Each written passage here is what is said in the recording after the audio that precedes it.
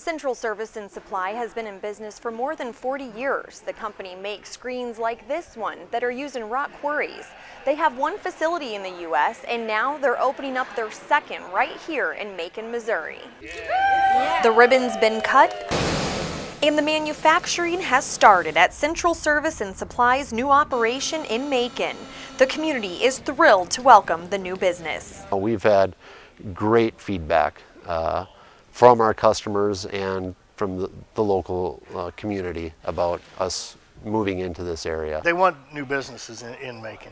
Longtime Macon resident Duke Olinger is one of a handful of people who were hired at this new facility. Duke retired from his role as Macon's police chief a few years ago and has been working in a nearby town ever since. He's excited for this new job opportunity in his hometown. I felt separated from the community, so by coming back to Macon and being a part of the community again is what I wanted. Company executives say the talent pool runs deep in this region. It was a tough decision across the board on who we were going to hire because we felt there was so many quality candidates that we interviewed. In addition to Macon's workforce, opening a new facility here made sense logistically.